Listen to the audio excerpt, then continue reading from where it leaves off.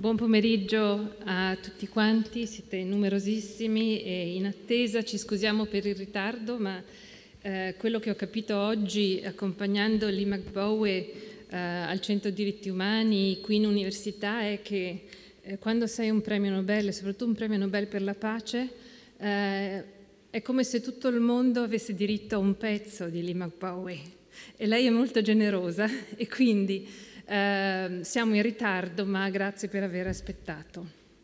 Io chiamo il magnifico rettore per un saluto come inizio di questo incontro. Professor Rosario Rizzuto.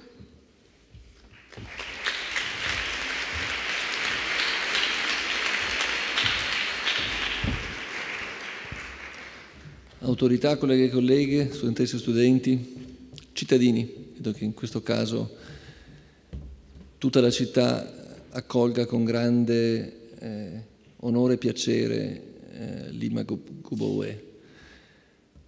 Abbiamo un premio Nobel. Abbiamo un premio Nobel, devo dire che è una tradizione che a noi piace. Noi abbiamo portato premi Nobel a parlare in quest'aula e ascoltare parlare di scienza, di vari aspetti della scienza.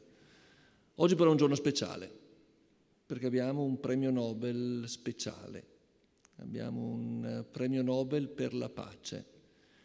E permettetemi di dire che per l'università questo, e sapete quanto appassionato sono io di scienza, questo è ancora più pregnante, ancora più emozionante che avere un premio Nobel che parla di scienza. Abbiamo oggi un premio Nobel che ha vissuto la guerra. Noi siamo in un momento preoccupante della nostra storia perché veniamo da un lunghissimo periodo di pace, quindi non siamo abituati all'idea della guerra. Eppure la guerra ci rimbalza addosso continuamente. La vediamo, la leggiamo. Ne cogliamo le conseguenze, pensiamo alla drammatica fuga di chi dalla guerra prova a fuggire. E quindi la guerra è una situazione che viviamo e allora ritorniamo alla nostra storia e ritorniamo alla storia di quando abbiamo vissuto la guerra, e ne siamo usciti con coraggio, ne siamo usciti cercando la pace, ma ricordandoci che non c'è pace senza libertà e senza diritti. E ricordiamo con orgoglio che questo concetto, questa università, l'Università della Patavina Libertas, l'ha difeso con coraggio, l'ha difeso con sacrificio. E ho ricordato al premio Nobel che si deve sentire a casa in quest'università, e si deve sentire a casa perché quest'università ha due caratteristiche ha due punti gloriosi della sua storia a cui lei si sente sicuramente vicina: aver laureato la prima donna e avere difeso la libertà diventando l'unica università italiana medaglia d'oro al valor militare. Per tutti questi motivi la storia che ascolteremo, che ascolterete, la storia coraggiosissima di una donna in un paese di guerra che ha voluto difendere la libertà ricordando che la libertà è nei diritti. E quindi bisognava, discutevamo prima, fare terminare le guerre, ma fare terminare le guerre non con altre guerre, ma fare terminare le guerre col concetto di pace. E fare terminare la guerra ricordando che alcuni diritti inviolabili sono una base fondamentale della pace, tra questi i diritti delle donne.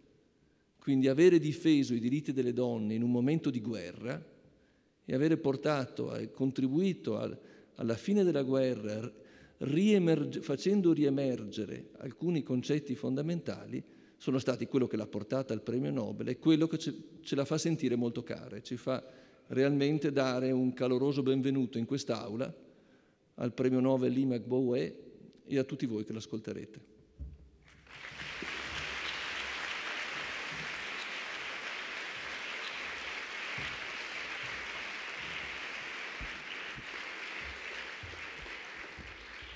È davvero un grandissimo onore avere qui la premio Nobel Leymah Gbowee in aula magna oggi. È un'occasione straordinaria, io credo, di condivisione di una parte di storia e di un'esperienza del nostro tempo che parla di impegno, di visione, di militanza, di grande tenacia e di successo, tutti declinati al femminile. Questa è la prima Padua Nobel Lecture di Universa, il palinsesto di attività culturali e comunicazione dei saperi dell'Ateneo, che prevede che in prossimità dell'inizio dell'anno accademico un premio Nobel venga a condividere con noi la sua esperienza. Noi siamo felicissimi che a inaugurare questa rassegna di Nobel Lecture sia una donna e che i temi che affronteremo siano i diritti delle persone, delle donne, dei bambini, delle bambine, delle nazioni e anche il tema della pace come il primo e forse il più problematico dei diritti. Non avremmo potuto avere qui Leymah Gbowee senza una collaborazione fondamentale perché portare queste persone in Italia non è sempre così facile e la nostra collaborazione è con la Fondazione Umberto Veronesi e la sua iniziativa milanese di Science for Peace che si tiene domani e quindi Leymah Gbowee ha accettato di venire a Padova on the way to Milan. Noi siamo molto grati, vorrei chiedere a Telmo Pievani di venire a dire due parole perché appunto ricorre anche un anno dalla morte di Umberto Veronesi.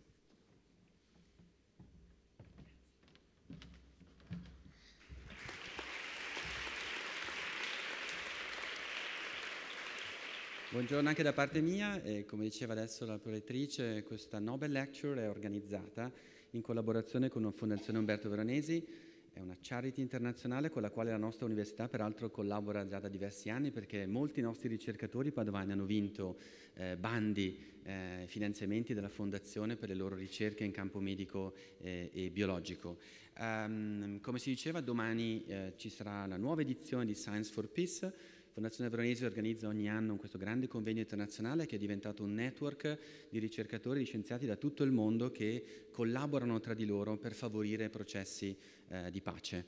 E ci piacerebbe poi, lo dico, continuare anche nei prossimi anni questa collaborazione con la Fondazione a Milano. È un evento che è stato fortemente voluto da Umberto Veronesi e ci piaceva come Ateneo Patavino creare questa collaborazione proprio a un anno dalla scomparsa di un grande medico e di un grande ricercatore che ha dedicato tutta la vita a modo suo ai diritti delle donne e a favorire l'utilizzo esclusivamente pacifico dei risultati della ricerca scientifica e tecnologica. Grazie e adesso di nuovo ad Annalisa per la presentazione.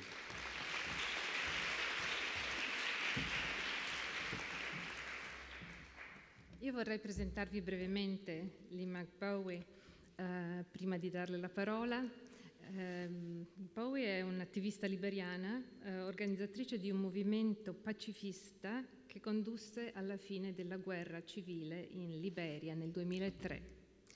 Ha ottenuto il premio Nobel nel 2011 assieme ad altre due donne, la giornalista yemenita Tawakkol Karman, che ha ricevuto minacce di arresto e omicidio per il suo coinvolgimento nelle manifestazioni contro il regime dello Yemen, e nel 2005 ha fondato il gruppo Women Journalists Without Chains. La terza a condividere il Nobel con Leymah è un'altra liberiana, Ellen Johnson Sirleaf, politica, economista, imprenditrice e presidente uscente della Liberia. È la prima donna eletta democraticamente in Africa come capo di Stato nel 2005. Sappiamo che adesso c'è un processo un po' tribolato di nuove elezioni. Leymah Gbowee ha ricevuto assieme a queste donne il premio per la pace con la seguente motivazione: per la loro battaglia non violenta a favore della sicurezza delle donne e del loro diritto alla piena partecipazione nell'opera di costruzione della pace. Leymah così è entrata a far parte di una comunità globale di donne che hanno lavorato per i diritti e la pace, come per esempio Madre Teresa di Calcutta, la birmana Aung San Suu Kyi, la pacifista guatemalteca Rigoberta Menchú, l'iraniana Shirin Ebadi, la keniana Wangari Maathai, che è stata la prima donna africana a ricevere il Nobel per la pace proprio grazie al suo impegno per lo sviluppo sostenibile, e ovviamente la giovanissima pakistana Malala Yousafzai. La storia di Leymah Gbowee è una storia di attivismo visionario che viene dal basso, costruita nel contesto di una guerra sanguinosissima in Liberia, che l'ha portata a farsi domande e a rimboccarsi le maniche per costruire la pace assieme a un movimento di donne vestite di bianco, la Women of Liberia Mass Action for Peace, che ha unito donne cristiane e musulmane in azioni non violente di protesta e richiesta di pace che hanno rivestito un ruolo fondamentale nel porre fine al conflitto nel 2003. Leymah aveva 17 anni all'inizio della guerra civile e per 12 anni ha assistito agli orrori del conflitto e alla distruzione delle comunità locali.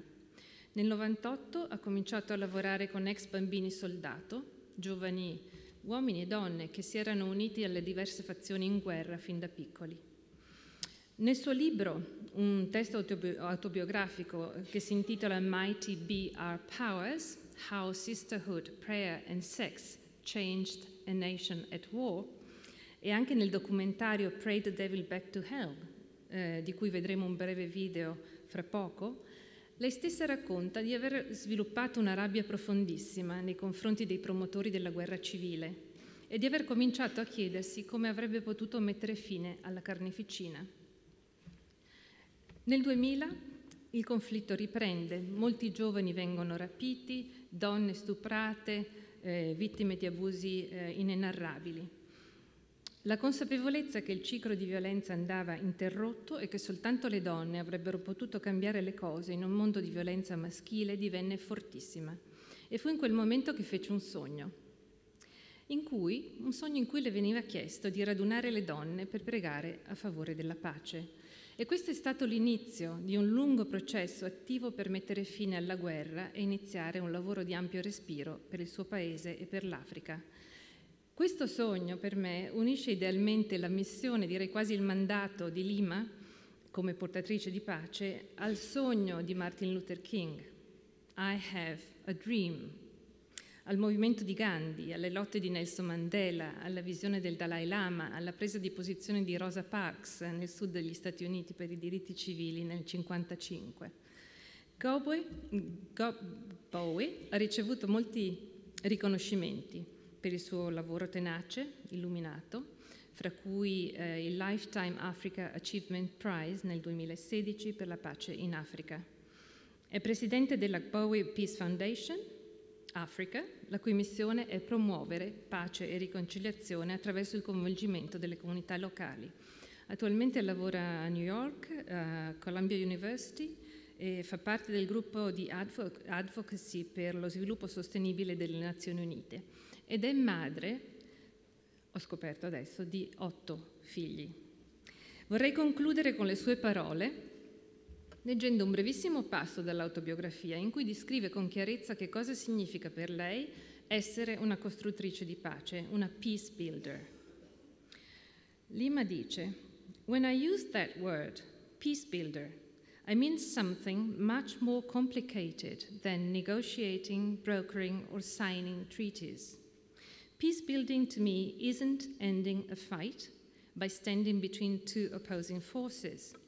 It's healing those victimized by war, making them strong again, and bringing them back to the people they once were. It's helping victimizers rediscover their humanity so they can once again become productive members of their communities. Peace building is teaching people that resolving conflict can be done without picking up a gun. It's repairing societies in which the guns have been used and not only making them whole, but better. I didn't choose this role. I fell into it." E per renderci conto in che cosa è andata a finire Leymah, vi invito a guardare un brevissimo video che è il trailer di un documentario sulla sua azione di pace e poi le diamo la parola. Grazie.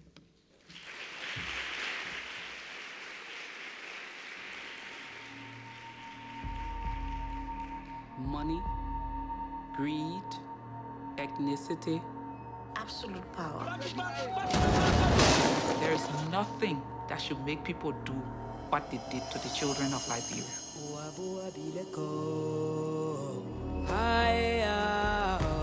The warlords gave these boys guns and sent them off. They just do anything because they had guns. You go to bed saying, God, please. What do we do? I had a dream, and it was like a crazy dream. We decided to protest. We wore the white, saying to people we were out for peace. Thousands of women, Muslim and Christian, were coming together, calling for peace. These women had seen the worst, but they still had that vibrance for life. And we said, well, if I should get killed, just remember me that I was fighting for peace.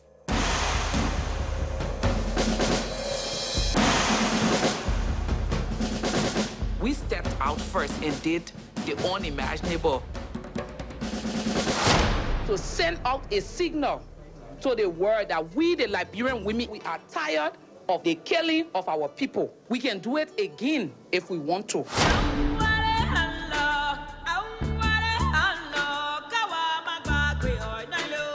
I want to hear now, gratefully acknowledge the powerful voice of women.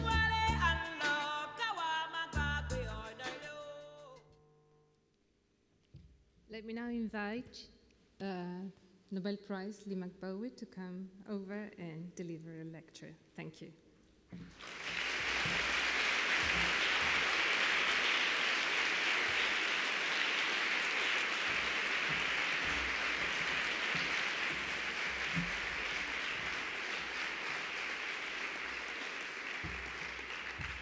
Thank you, Annalisa, for that very generous introduction of me.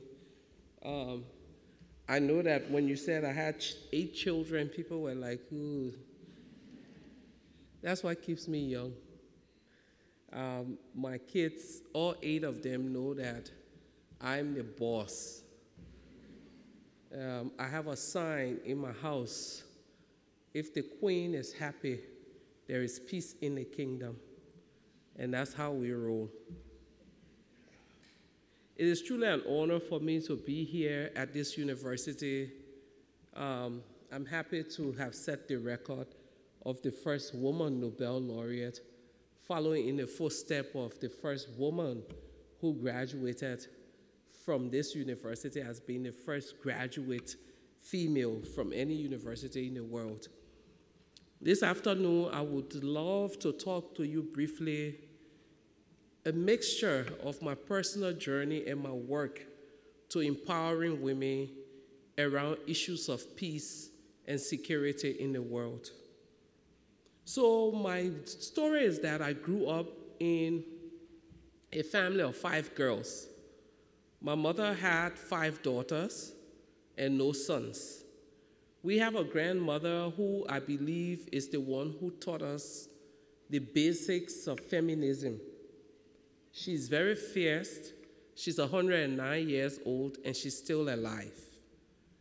She's the person who would challenge us when we were growing up to be economically strong.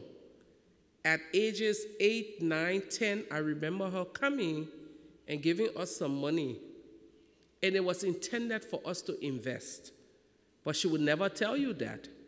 So at the end of the year, she would come back to you and ask you, how much did you make on the $1 that I gave you? I always like to enjoy, so I used to be the one who always never ever had any money to show.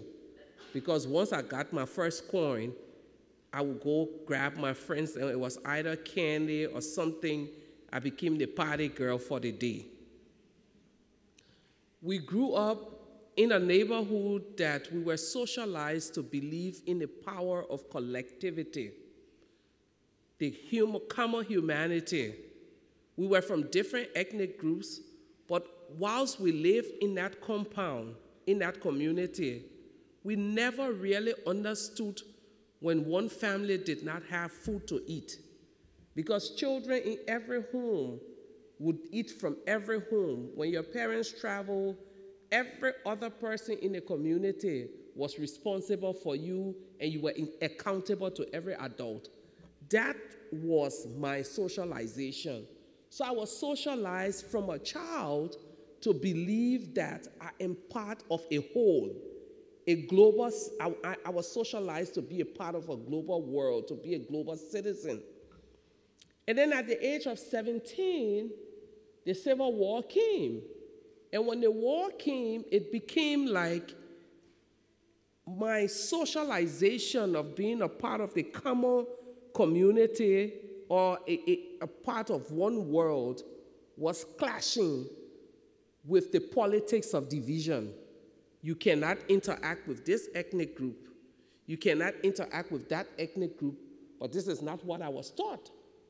From my early days, I was taught that we were all one people. And for a long time, I carried a sense of anger. I could not understand why my world was turned upside down. If you've gone through war, if you've lived in war, if you came from a place of being in a community and you live in war where all of a sudden this ethnic group cannot interact with that ethnic group, you realize that you have problems. So I kept thinking about it, and I know the first time I realized that I had to do something, I went to the north to do a piece of work. And there were refugees from the other country, Sierra Leone. I went to sit with some of the women, and some of them had their breasts cut off by soldiers. Some had been raped repeatedly.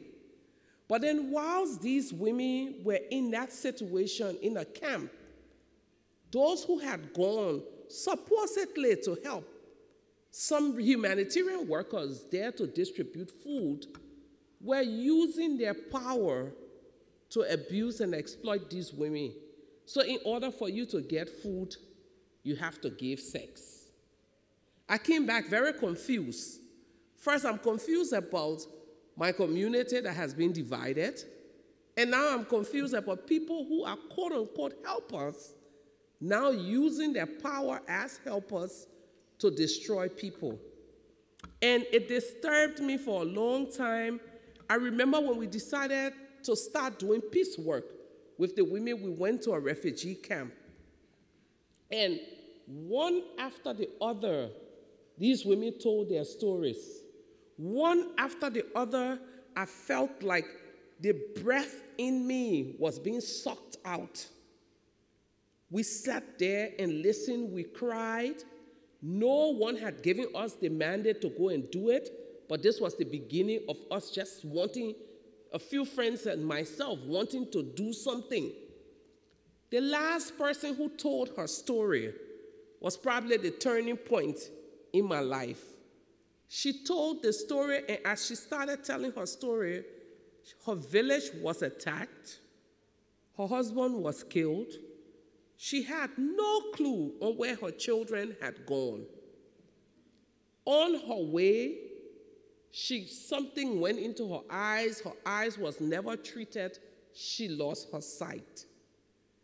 Second wave of fighting, they're trying to get her out of the place because she's blind, and she hurt her leg. So at the point where we met this woman, she had multiple traumas, but she was in a little hut. And the person who was supposed to help build her house and give her food had refused to put her name on the list because she had refused to give him sex.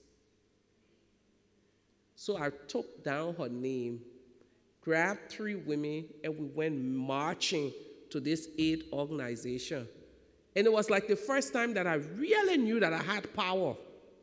Because here we were, a group of women poorly dressed, sitting out in a very plush office of a big humanitarian organization, and seeing the boss of this organization sweat, my confidence level started going up and up and up. And eventually, we were able to not just get this woman her food and her shelter built, but we were able to get them to link with us and give them a list of women who had been subjected to the same things and were not getting the kind of support they needed to get to.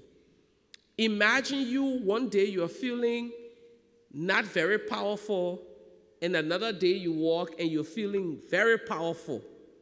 We decided, how can we take this, what we've done, to another level?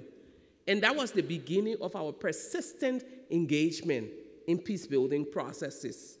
Most times, especially I'm standing at an academic institution, when people talk about peace, it's primarily centered around ending wars and making societies safe for people to live. But I think it's more important now, today, more than ever before, for us to begin to redefine our idea of peace. A few months ago, I was at the Naval Academy in the US, sitting in front of all military officials and asking them, do you really think that war is about guns and artilleries and bombs? And they were looking at me. Today, we find that a lot of the issues that we have to deal with is not necessarily about militarism. It is about people's inability to be able to live like humans. Let's look at something that all of Europe is struggling with, the refugee crisis. Let's look at the migrant crisis. Let's look at the number and the level of people who move from place to place. Is it just about war? Are we just seeing people come from places where they're fighting war? The answer is a resounding no. But these people are contending that we don't live in peace. And you cannot be in peace if you do not have food to eat, if you do not have shelter, if the conditions for you to live like a human has not been set by those responsible for your well-being. And then I'm sure the response from Europe will be, but it is not fair that it is our society on our doorstep that they have to come and they're taking our resources away and making our societies unsafe. Unfortunately, this is the world that we live in. I am Africa, and I have this terrible cold, and you are Europe, and you say it's none of my business. As soon as I sneeze, someone in Europe is going to catch my cold. When we talk about the world being a global village, so what is our role? What responsibilities do we have as a people? What should we do?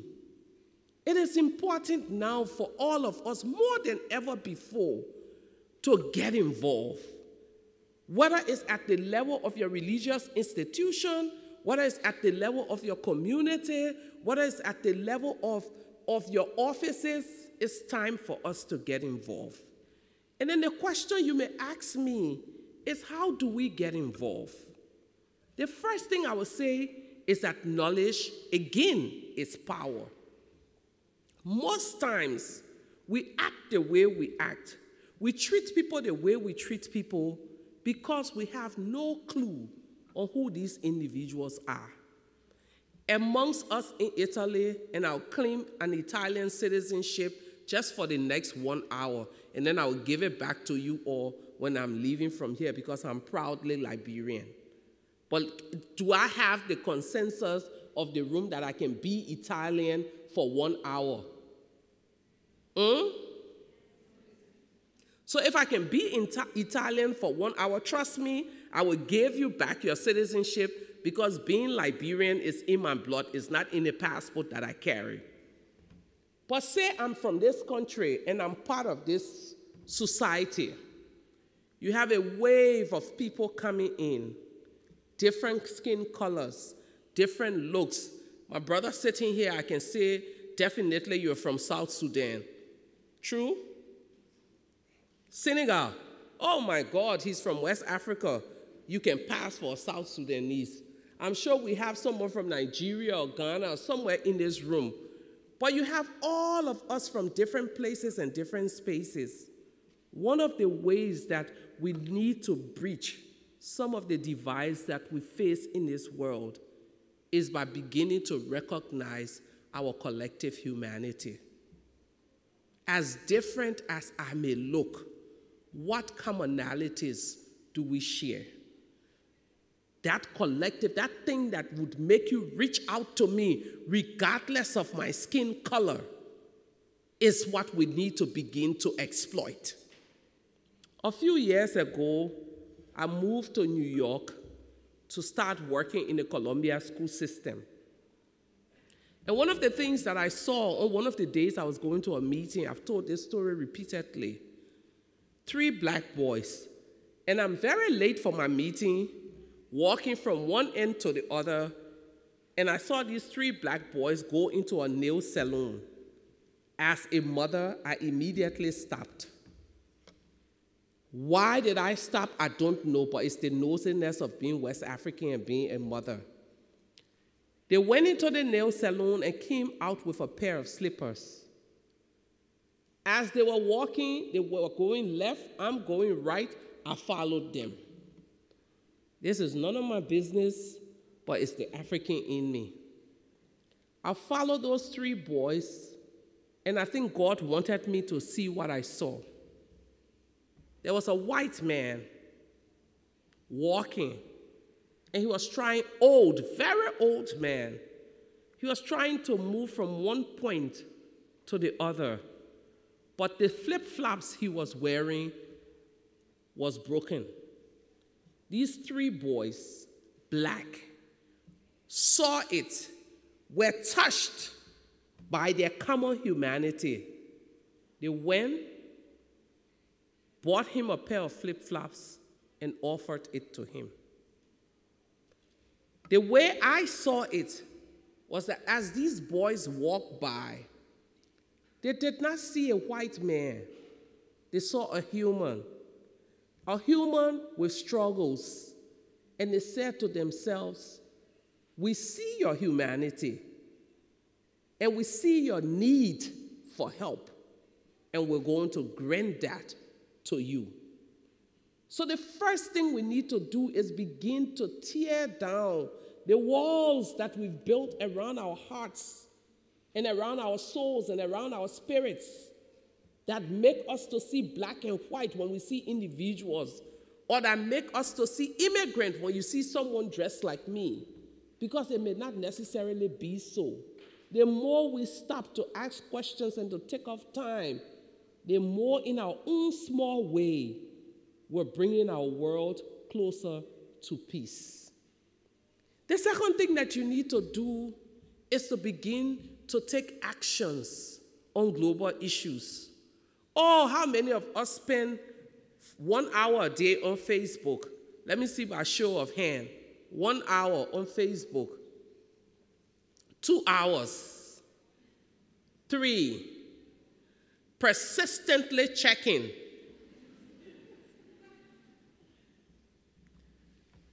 We have all of these gadgets at our disposal. How can we begin to now start telling stories for peace?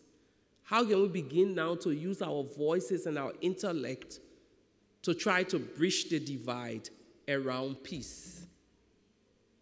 We need peace today in our world more than ever before. When I talk about wars and the need for all of us to fight to end some of these wars, let's think very critically about recently when we had the Ebola crisis. It was Liberia. But I remember leaving Liberia and coming to Rome for a meeting. Before the airplane landed at the airport in Rome, there were ambulances, there were police, and they had my husband and I named, and these people had on all of the gadgets, and they said, you just came from Liberia, and we want to take you into the hospital to test you before you go to your meeting. I was like, oh my God. I was in Liberia weeks ago, but by virtue of the fact that I had a Liberian passport, people were frightened. Everyone panicked. I'm making this point to say that no one is immune now from everything that is happening around the world.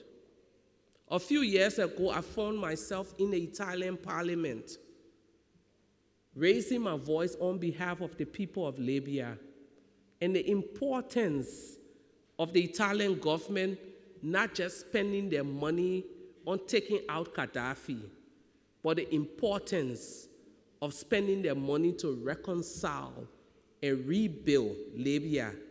And that kind of reconciliation should be through individual reconciliation.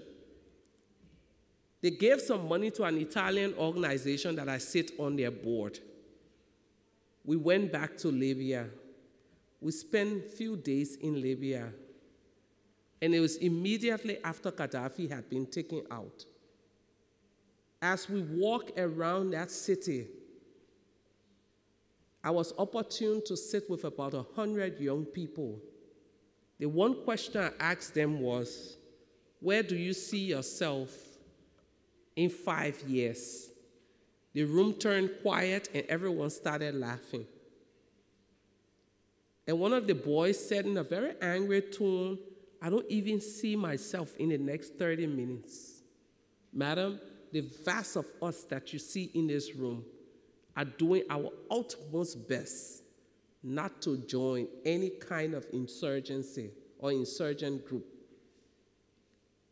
4 years down the road or 5 years down the road, I don't think that situation is the same anymore. Today, Libya is a place with multiple armed groups. Different young people have gotten engaged, and it's one of the most unsafe places to live. But the catch-22 is that Libya is also that place that most migrants are using now to make their journey to Europe. So if you think that everything that happens in this world doesn't touch me and I have no reason to be involved, you need to think twice. I spend my time now going from place to place, advocating for peace and advocating for justice. Not because I'm the smartest there is in the world, but because I know that it is necessary if we all do our tiny bit to bring our world closer to peace. We all have to decide that we'll use our voices to speak up against things. To the young people in this room, you know, because you all spend so much time on social media, you always want to be trending. This morning, one topic was trending. 20 minutes later, something else was trending, right? So yesterday, what was trending was North Korea has sentenced Donald Trump to death. But then today, I'm sure there's something else trending. The point that I'm trying to make is if you always want to be on the right side of the status quo, you never make history. Consider those who, over the period of their lives, are known to be great men and women, from Martin Luther King to Mahatma Gandhi to all of these people. These were individuals who decided, I'd rather be on the wrong side of history, or rather be on the wrong side of the people that I live with, than to be on the wrong side of history. So it's time for young people to begin to use their voices to speak out against these things. Several years ago, in my own country, Liberia, through the clip of the film Pray the Devil Back to Hell you saw, we decided to take on a giant. And that giant was Charles Taylor. The war was raging. Women were being raped left and right. Children were being recruited into warring factions. We had no clue. When we sat down to do that work, we had only 10 United States dollars, and it came from someone's handbag. We wrote a statement, and when we wrote this statement, someone said, who will we say wrote this statement? Someone said the women of Liberia.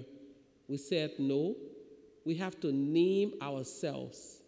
naming ourselves on that statement became the first brave thing that we did.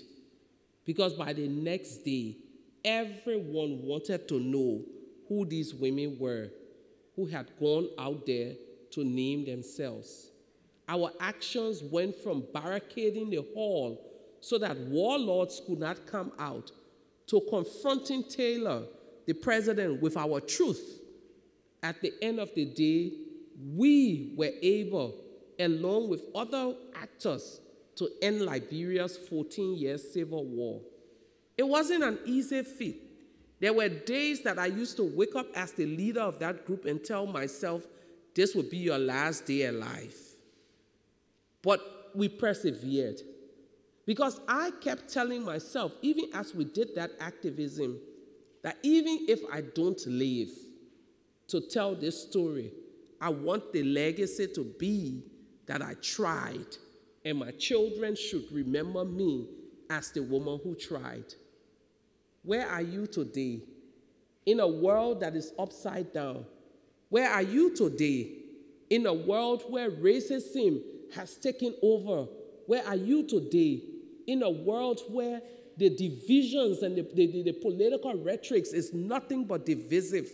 Where are you today? In a world where even the way we prayed or the way we pray on a daily basis is now being used as a tool for violence. Where are you today when just because someone's sexual orientation is different or the way they dress is different, people treat them badly? Where do you stand? Do you want to stand in that part of history that is comfortable? You fall for everything and you stand up for nothing?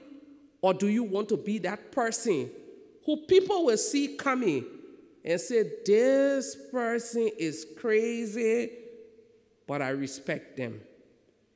A few years ago, I found myself in DR Congo, sitting with a group of international actors.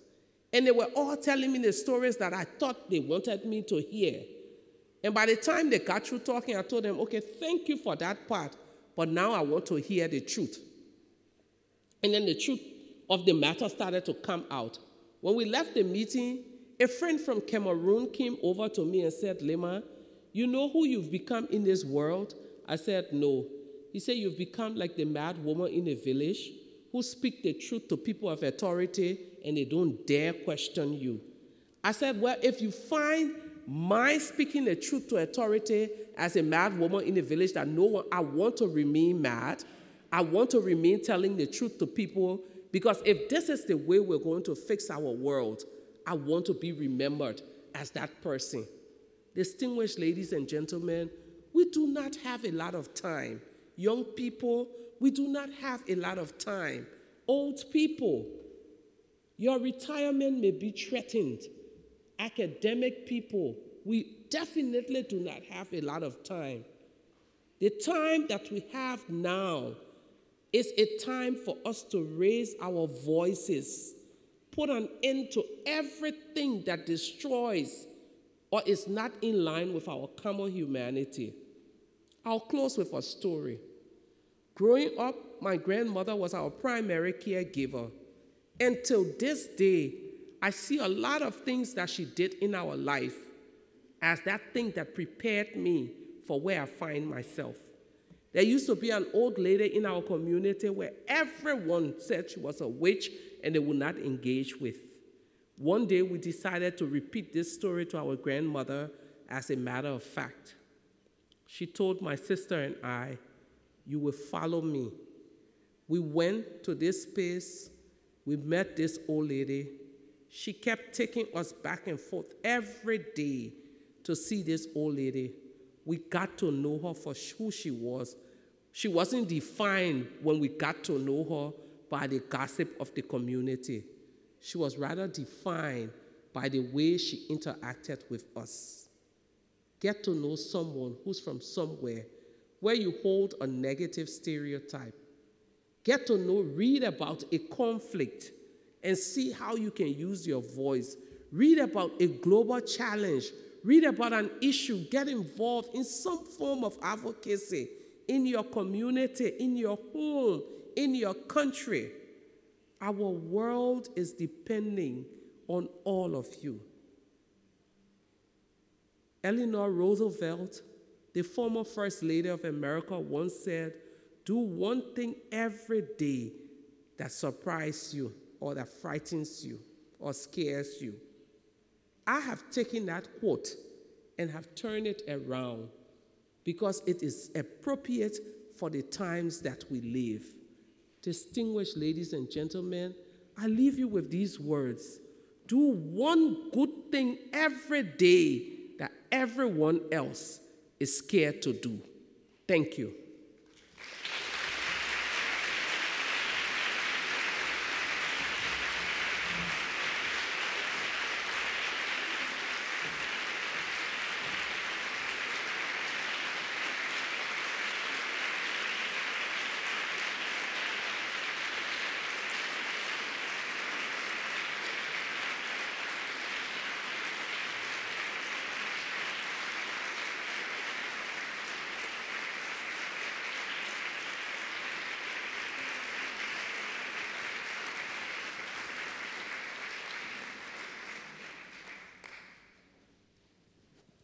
Invito i miei colleghi a prendere posto qui vicino a me. Ho qui con me Sara Pennicino, Pier Giorgio Sonato e Maria Cristina Lavagnolo che introdurrò fra un momento. Vorrei intanto ringraziare tantissimo Leymah Gbowee per questo discorso appassionato che ha interpellato tutti, io credo, dicendoci esattamente dove stiamo e che cosa dovremmo fare. Questa forza credo che venga dal lavoro sul campo, non può venire certamente dal suo cuore grande, ma da un lavoro in cui si è confrontata con le urgenze vere del mondo. Quindi grazie tantissimo per questo discorso ispirato. Noi ora qui vorremmo fare una piccola tavola rotonda e poi apriremo anche a domande dal pubblico. Non abbiamo molto tempo, però ci prendiamo il tempo per un commento, eventualmente una domanda, visto che siamo qui. Comincio da Sara Pennicino, che è professoressa associata di diritto pubblico comparato presso l'Ospite dell'Università di Padova e anche Adjunct Professor of International Human Rights alla Johns Hopkins Europe.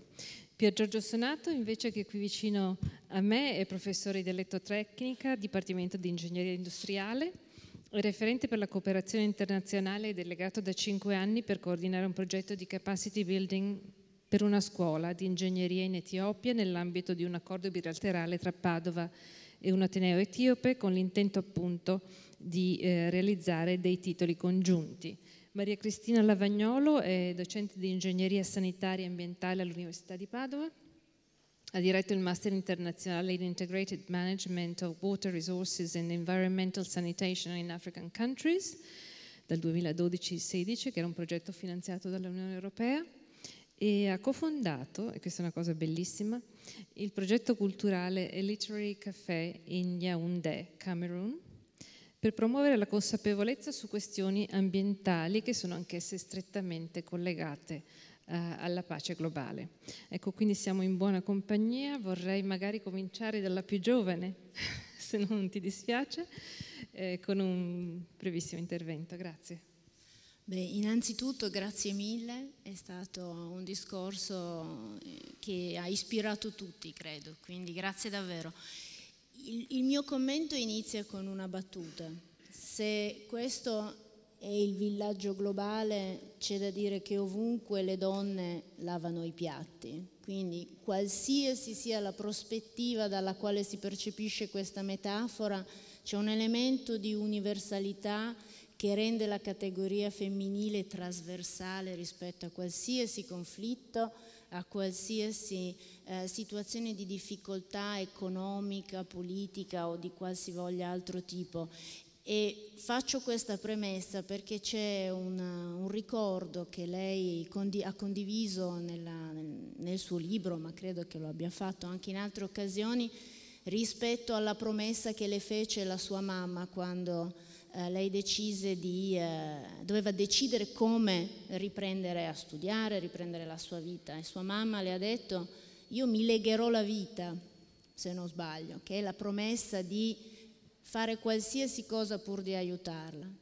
Allora io mi domando, quello che fa lei come in termini di advocacy è legarsi la vita per i suoi figli a un livello personale e per tutti quanti gli altri, perché questo è un sentimento materno, femminile, di una universalità potentissima. E allora l'invito è: leghiamoci tutti un po' la vita, anche gli uomini secondo me possono relazionarsi.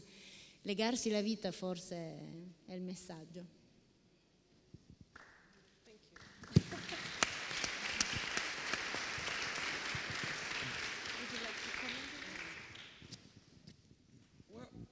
Thank you for that.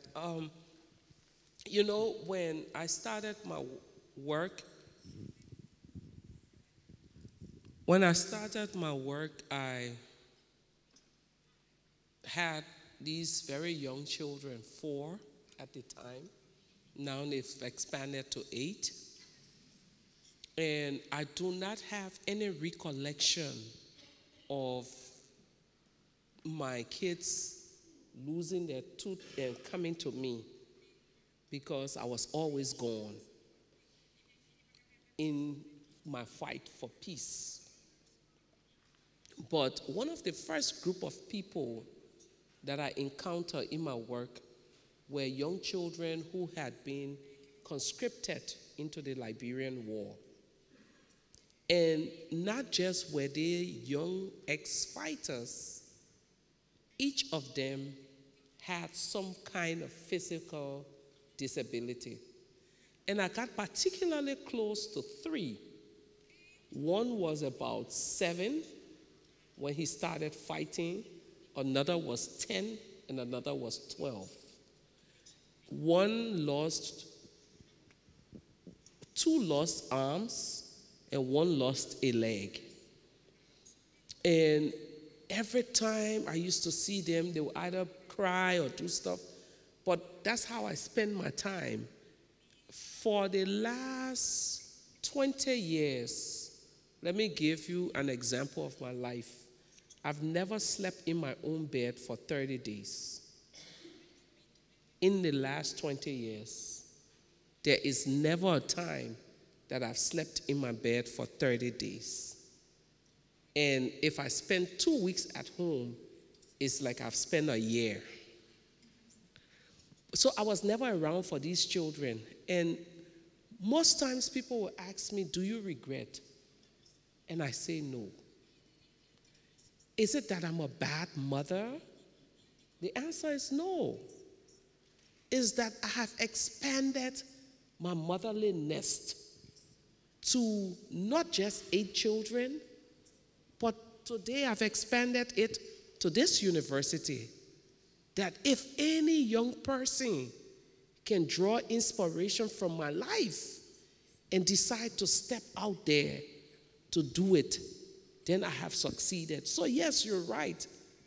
I took my mother's advice because she sacrificed for me. But today I'm sacrificing for peace and for the rest of the world. This is my response to that, but thank you for that.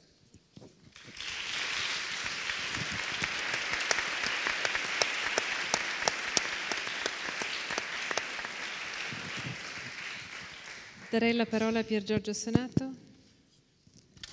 Intanto mi associo anch'io al ringraziamento per l'intervento che ci ha proposto a tutti, in particolare ai giovani, per la visione che ha dato, diciamo.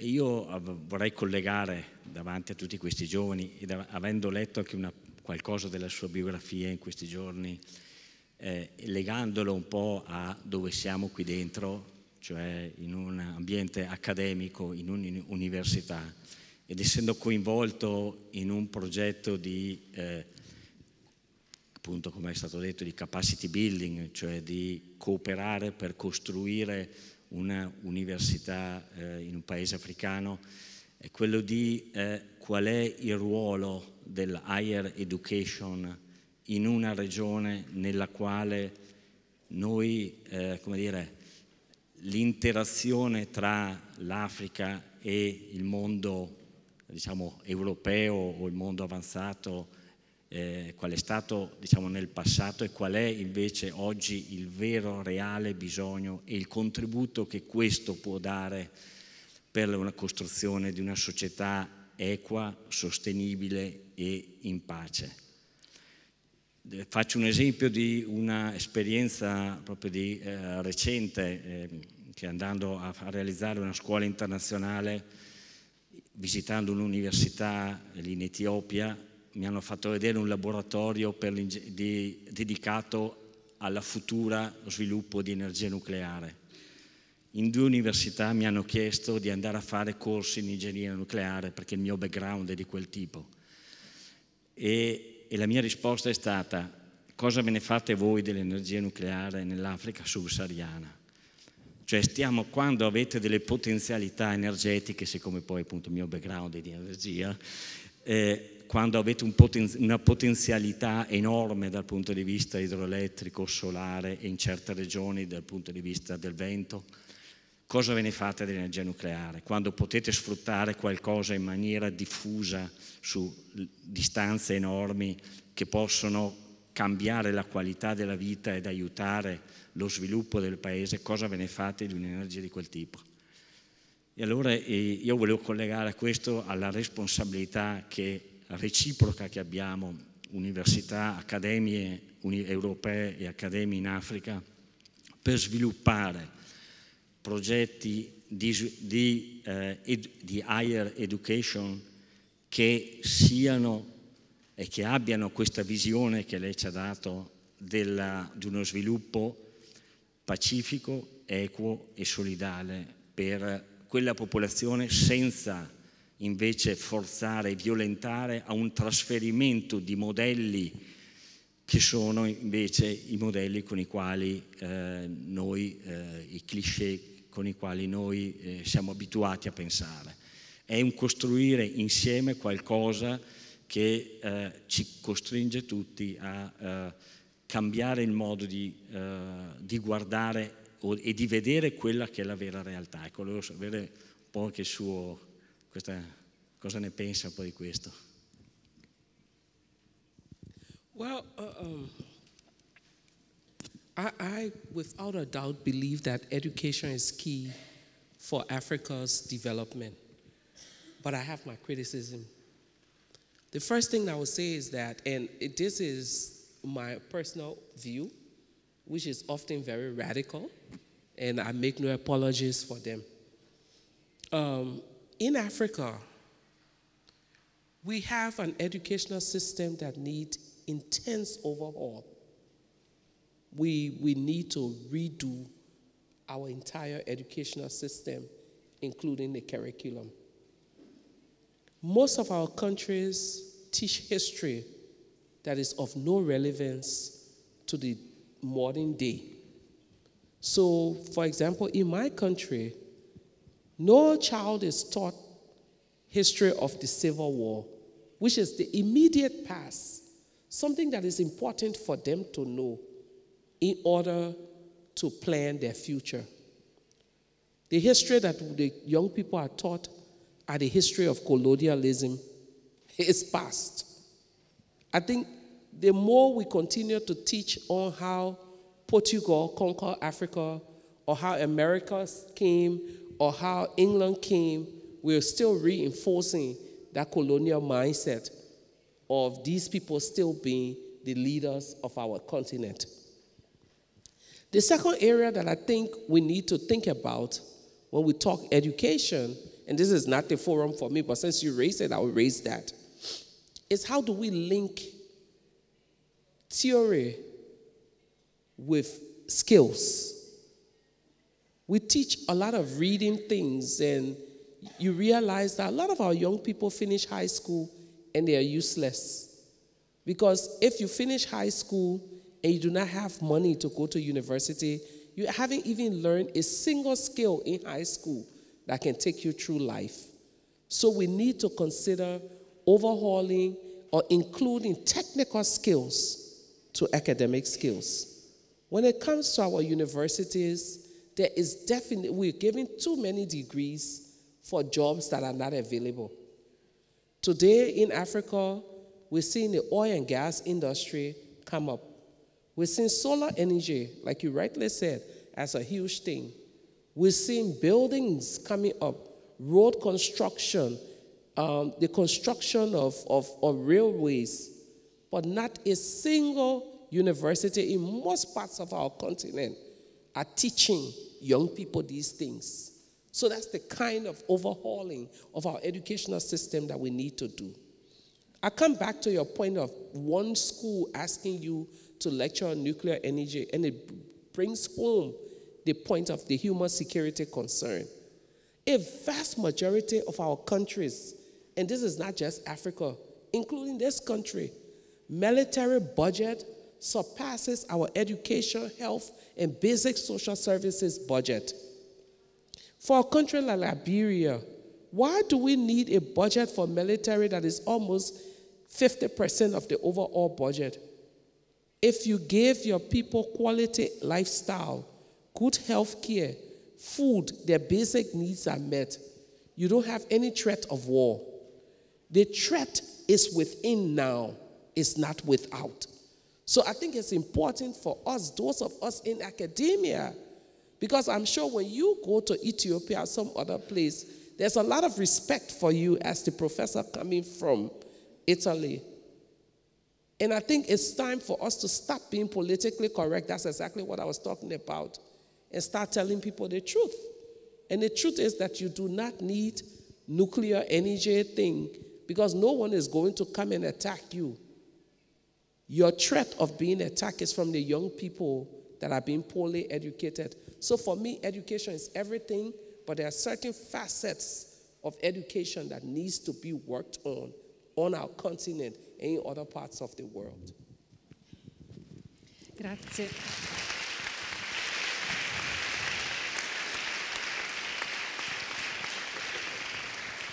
Ciascuna di queste domande e risposte, commenti aprirebbero dibattiti. Io mi trattengo e do la parola a Maria Cristina Lavagnolo. Grazie. Allora intanto grazie anche da parte mia di essere qui. Allora io vorrei raccontare una cosa che un pochino riassuma quello che abbiamo anche già discusso, che è un po' il ruolo della donna in questa società che vogliamo costruire per la pace, e anche l'aspetto dell'educazione. Quando mia figlia aveva 11 anni ha aderito a un progetto, che è un progetto internazionale, di un'associazione che si chiama CISV, Children International Summer Village. Lo scopo di questa associazione era riunire in una parte del mondo, che è ogni volta diversa, centinaia di bambini che arrivano da tutte le parti del mondo. E questo è un progetto che è stato fondato dopo la Seconda Guerra Mondiale e appunto voleva insegnare, educare i bambini a stare insieme nelle diverse culture, perché in questo modo si può costruire un mondo migliore, un mondo di pace. Perché se ci si conosce fin dall'inizio, fin da quando si è piccoli, i bambini non vedono le differenze così come le vediamo noi, e anzi le differenze diventano un modo per avvalorare, no, chi si è e l'altro. E in quell'occasione mia figlia doveva scegliere un progetto che parlava di pace e ha scelto la Liberia, la via per la pace. Era il 2004. E in quel momento noi abbiamo sentito parlare per la prima volta di Leymah Gbowee. E la cosa che ci aveva stupito era proprio come attraverso la nostra femminilità noi riusciamo ad ottenere dei grandissimi risultati. E la peculiarità della femminilità è la generosità, l'empatia, la capacità di andare oltre le situazioni difficili, e forse perché ci arriva il fatto che siamo madri e quindi abbiamo anche mentalmente una psicologia più forte. E io devo dire che da ingegnere, andando in giro per il mondo e guardando quello che succede, mi sono accorta che così come esistono le fake news, esiste anche il fake progress, e che noi molto spesso nascondiamo la nostra volontà di voler costruire case, costruire ponti, in realtà nascondiamo veramente tutt'altro. E da ingegnere ambientale, qui anche da donna, devo dire, allargando un attimino la visuale, devo dire che l'ambiente spesso viene utilizzato a questi fini, che sono i fini appunto non corretti, e mi sono accorta anche che molto spesso l'inquinamento che viene perpetrato attraverso anche atti a volte che sembrano grandiosi di ingegneria, in realtà progetti grandiosi di ingegneria, in realtà non sono altro che la nuova arma di controllo per le nuove generazioni. E quindi quello che io appunto vorrei sottolineare è che chiedo alla nostra ospite anche in che modo noi come madri, anche come professioniste, qual è lo strumento educativo più forte che noi possiamo avere, mettere in contatto le persone, insegnargli effettivamente il rispetto della collettività, il rispetto delle cose, e non è solo l'educazione a livello universitario, è un'educazione che deve andare in parallelo su tutti gli altri livelli, ed è appunto il motivo del nostro caffè letterario a Yaoundé, eccetera. Quindi, ma qual è lo strumento che noi possiamo utilizzare per andare in trasversale su tutti i livelli? Grazie.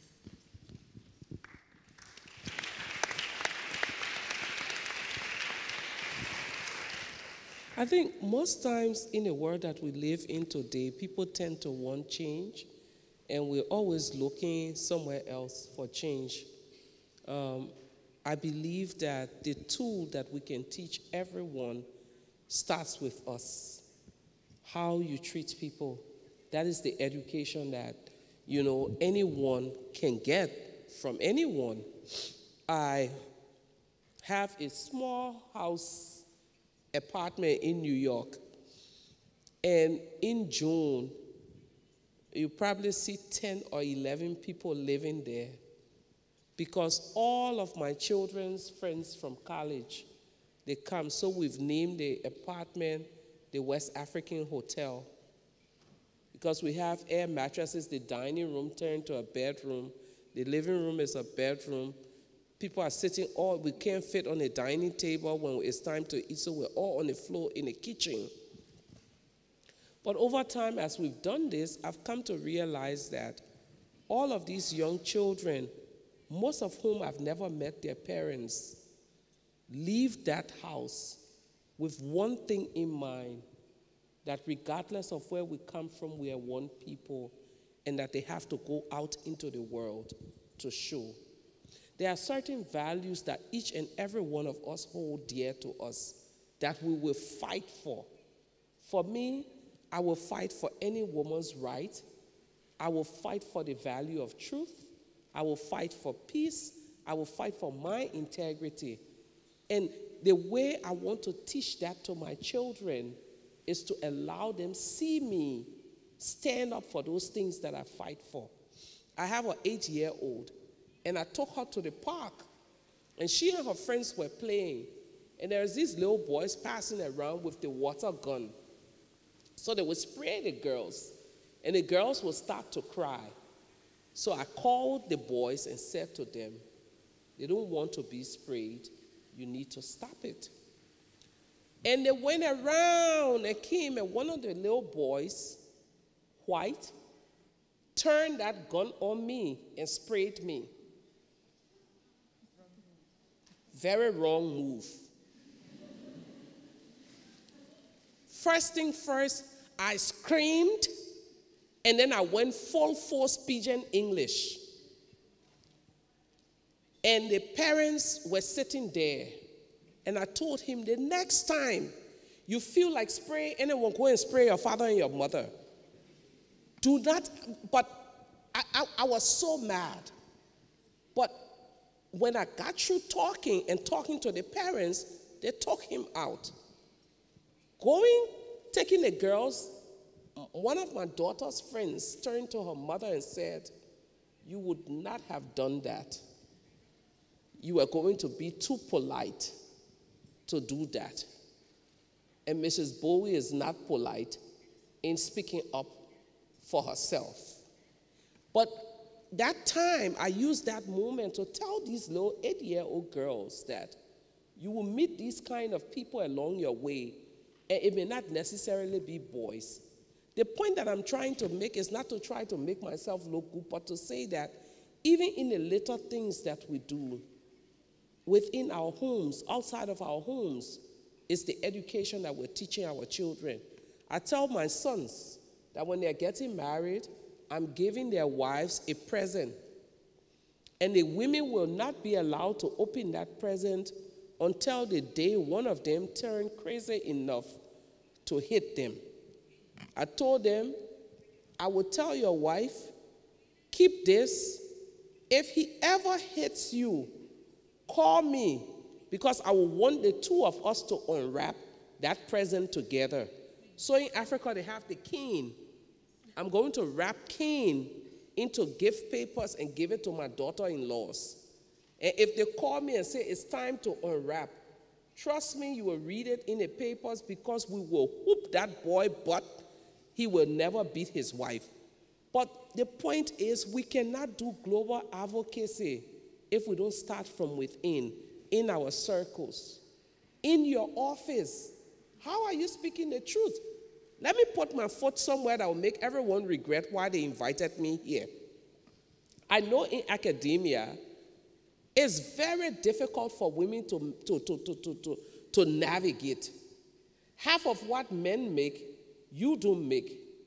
A lot of the recognition in the tenure position pass over women and go mostly to men. So you have to fight tooth and nail to get your issues on the table. Do you sit back and not say anything and then tell all the young women in your class, oh, you have to fight for your rights, when you are not fighting for your rights? So that is the education that we have to give, because if they don't see us fighting, if they don't see us standing up for what we believe in, I don't care what kind of camp for activism or human rights we send our daughters to, there will still be some kind of inadequacy. So standing up for yourself. I will not, and I can tell it to anyone, I will not hesitate to fight for what I believe in, regardless of who I have to fight. You have two options. Don't invite me or invite me back. That's the two options. But we need to teach these young people it's time to stand up for the values that we believe in. And I know you believe in the values of truth. You believe in the values of human rights. You believe in the values of justice. Stand up for it. Quickly, we went to North Korea. I think I'm the only person in this country who have spent 5 days in North Korea. So in 2015, 30 of us activists went to North Korea. They had this convoy taking us around from place to place.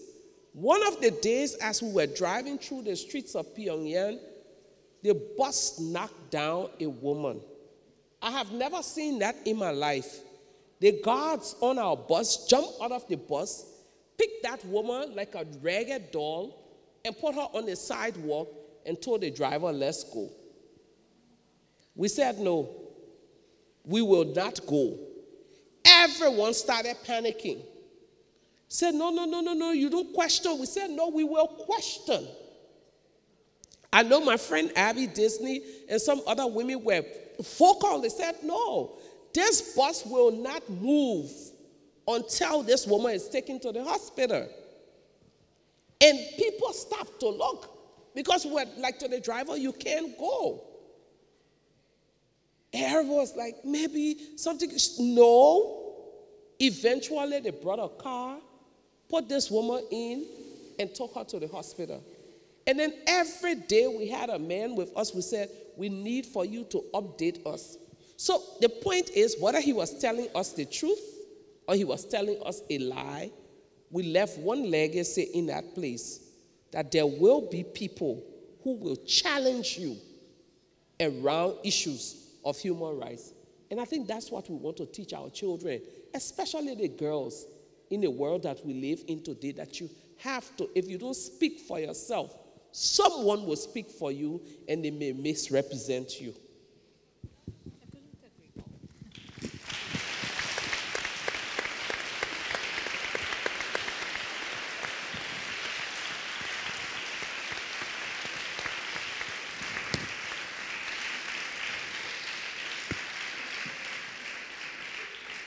You will come back. Credo che sia il momento di aprire alle domande dal pubblico. Se c'è qualcuno che fa girare un microfono, per favore, e se ci sono delle domande o dei commenti, ora è il momento.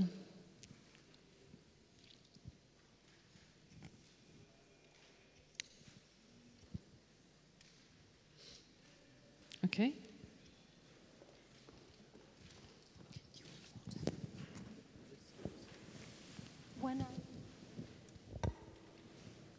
When I read your story, I realized that faith gave you the strength you needed during your struggle. I'm going to ask you a personal question. When men did not understand the reasons of women's rights, when you felt the danger of violence, when you were afraid of losing your own life, how was faith important to you? Thank you so much. When we started that work, yes, I had gone to church, I prayed, I say I knew God, but there's something about solidarity. The women around me, though they were not as educated as I was, but these were people who had bigger faith and who believed in the work that we were doing. There were days that I would definitely feel like I couldn't go on. These women would really like surround me, not just with words of encouragement, but with prayers. I remember the day we went to meet President Taylor. It was a stressful day because we didn't know if we were going to leave that place alive, and we didn't know if we were going to leave that place or we were going to be imprisoned.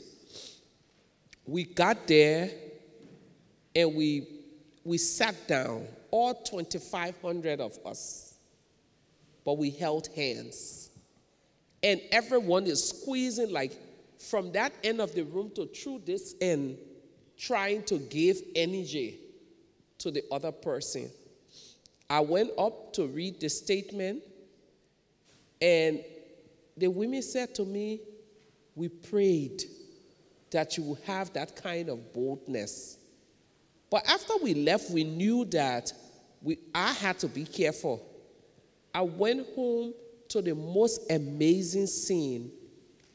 Older women in my community had come to my house, and they were sitting on the front porch, and they decided they were going to sleep there that night as my security guards. So how do you be fearful? You know, so it got to a point where it wasn't about me. I think I was living in 2003 an out-of-body experience.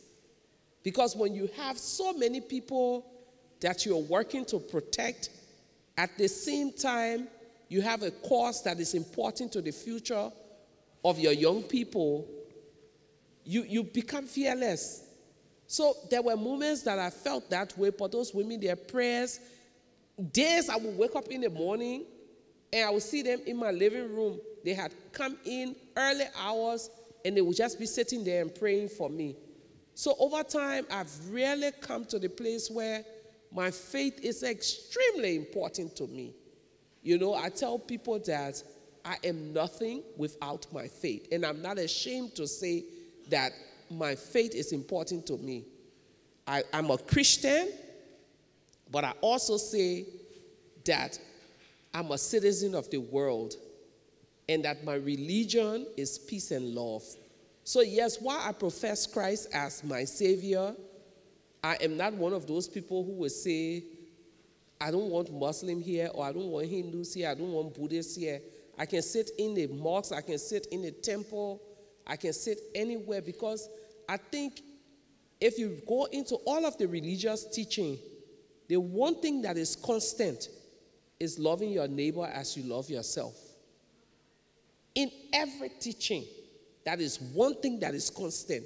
So if you go into the Islamic teaching, you will see it there. If you go into the Hindu teaching, if you go into Buddhist teaching, everywhere it talks about loving the other. And the question I most times I say, and this is moving away, if we are, by all of our teachings, taught to love each other, why don't we? Why do we focus more on the things that divide us when it comes to faith than the things that unite us? Recently, in my own country, Liberia, just a short information, some members of parliament went and decided that they should redo our constitution and declare Liberia a Christian nation.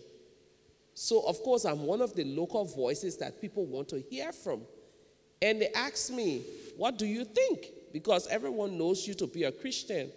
I said, well, if people have to change the constitution for us to be a Christian nation, then we have a problem in this 21st century. Christianity or faith is not about rating, it's about interaction. Do we have 80% Christians in our parliament? Yes. Do we have one of the most corrupt parliaments in the world? Yes. Let your act of Christianity be shown. Oh my God, it was headline news. Some people say I will soon get excommunicated from my church. I say, well, if they excommunicate me, I will start my own church. But faith is very important to me.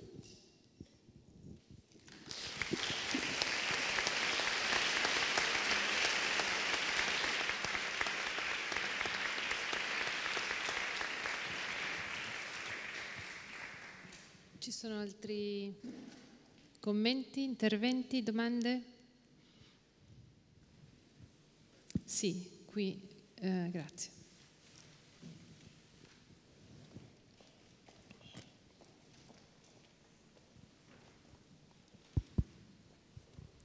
Yes, I wanted to ask you, do you think that men can understand our struggles and join our fight? Because there are, a lot of people, even women, that don't join us fight for feminist rights. Why? There are so many men and women too that don't understand our problems.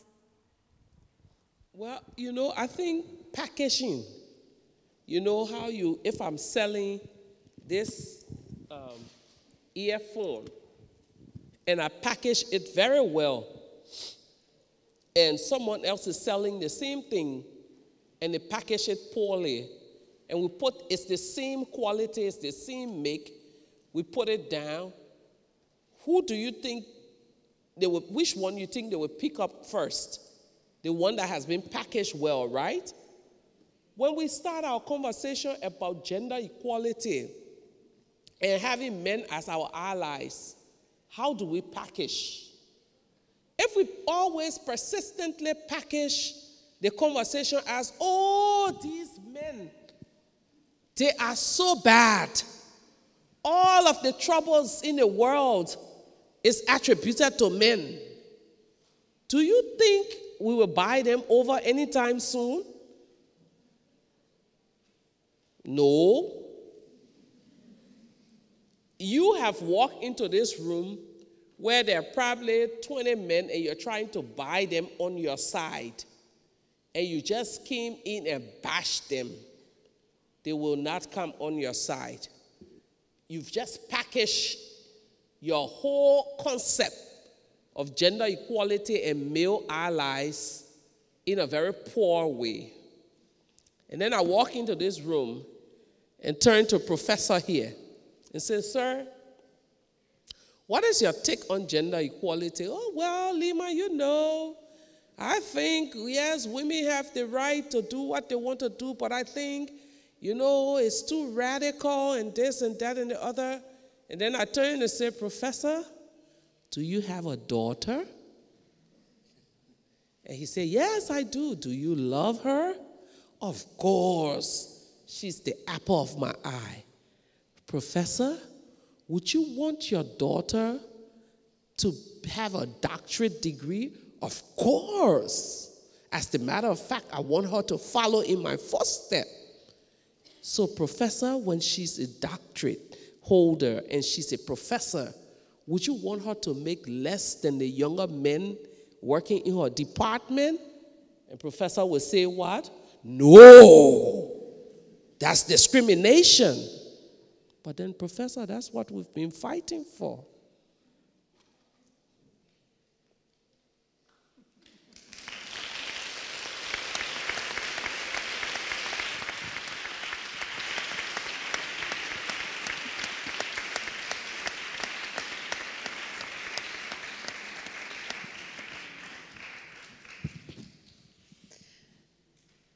Grazie, è illuminante pensare alle stesse cose ma con un'esperienza e un linguaggio diverso. Credo che stiamo imparando tantissimo anche per le nostre azioni e le nostre politiche per le pari opportunità in questo Ateneo. Ho visto delle mani alzarsi, c'era qualcuno là dietro mi pareva? Sì? No. Qui. Possiamo portare il microfono, grazie.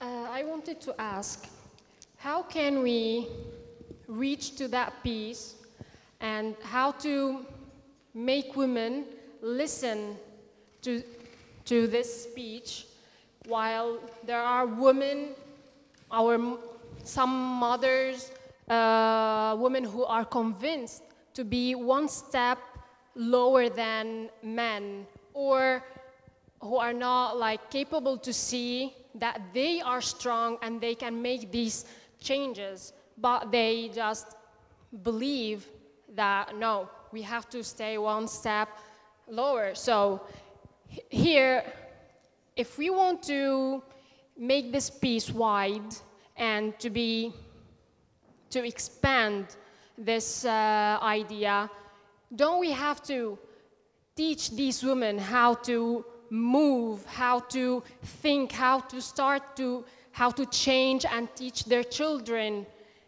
how to react with the outer world, with everyday, the things that happen every day. If a mother says to her child, no, you can't have this opportunity, you have to give it to your brother. Why? Because he's a man.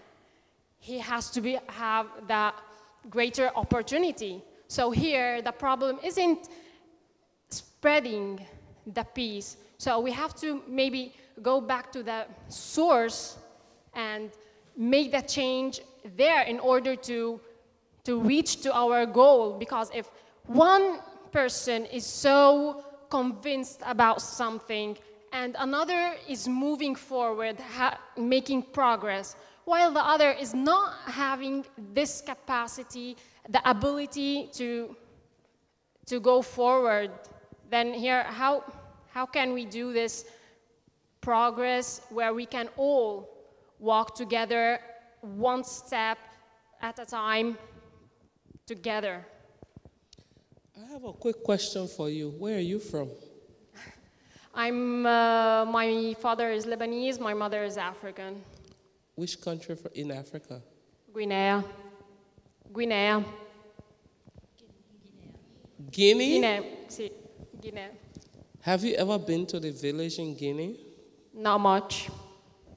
So unfortunately, I would say that's why you hold that mindset. The mindset, and I'll stand up because I have to engage you. The mindset that they, need to be taught. Your grandmother was socialized to be the lioness. And if you know about the lion species, you know that the lioness is the most what? Powerful. Your grandfather was socialized to be the lion. When the lion go and get the kill, what does he do? If you follow the history of the animals, the lion brings it home, the lioness and the cub have their fill, and when they're exhausted, then the lion goes to eat. The history of the Guinea people is the history of West Africans. Are there other West Africans in the room? You're from Nigeria? Ghana? In our culture, the women may not be the educated ones, but they are the powerful ones. You're from Senegal. They were socialized to stay at home. And the boys, before formal education came, the women would manage the home and manage stuff, and the boys would go to school. They would go in the field with their fathers. When formal education came in the form of colonialism, what it brought with it was the disempowerment of the African woman. And you can challenge it in any reading. I'm in the university here. In most of the places these people came from, the women were stay home, stay home, stay home. The boys were the ones going to school. The power dynamics shifted when colonialism went to Africa, in that the men were supposed to be seen as powerful and the women were supposed to be seen as weak.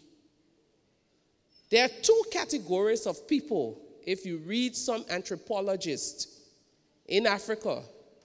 The ones who maintain the cultural values, and if you walk into their homes today, the women are still powerful. And the ones who have the parochial socialization, they did not take the African way and they did not take the European way. So they're stuck in the middle. Those are the ones that reinforce. I'm Pele. And we have Pele people in Guinea. In all of my life, I never saw my father beat my mother, because it was not a part of his cultural upbringing. My father was more educated than my mother. He died poor. My mother owned everything that they worked for. My grandmother is 109. She stopped in 5th grade. At 109, she still collects money from her properties, even though she doesn't have the formal education. So let me stop there, and let me take you back to those uneducated women that you think we need to go and teach. I had that same mindset. So we go to a village to work, and we're talking peace, and the men are sitting and talking, and the women are standing on the fringes. So I stand next to the female chief, and I say, you need to go and let your voice be heard. And she said, don't worry. They would talk and talk and talk and talk.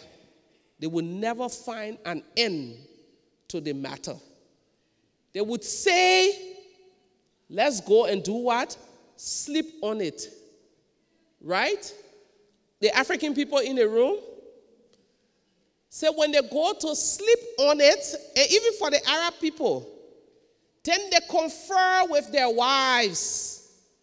And these wise women gave them the solution, and the next morning they stepped out and put forth the women's solution, and it seemed as if they're educated. That's the other part. The final part that I will guide every young professional in this room who wants to do development work, whether you're white, you're black, you're piper, or you're green, do not approach your work from that mindset. You will fail miserably. When you go into a community, no matter how awkward it looks, no matter how unsophisticated these women look, go with the mindset of I came to learn. I met a group of students from Harvard who said they were going to one country for 3 years. They've been going to change the women because there were domestic violence in their community. So for 3 years they had gone there, and for 3 years they had not solved any problems. So they came to ask me. So I asked them, quick question. Did those women tell you that domestic violence was their problem? They said no. So how? I said, well, when we go, we see that they are treated badly. Are you kidding me? You fly from the US into a space and you decide that this is the people's problem? Don't do that, baby. They will excommunicate you from your village if you go back with that mindset. There are issues. But for us to address those issues, we must go with a learning head and a learning heart. That's my advice, not just to her, but to all of you who think that you've come to Italy and you've gotten sophisticated education, so you want to go back to your villages to educate people. You could miss the mark. If you went with a learning head and an open heart, you can do more good than you ever imagined. Am I clear?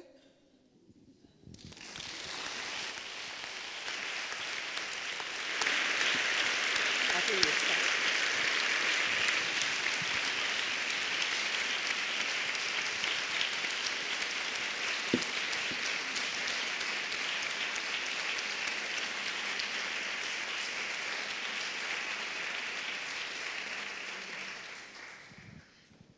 I think this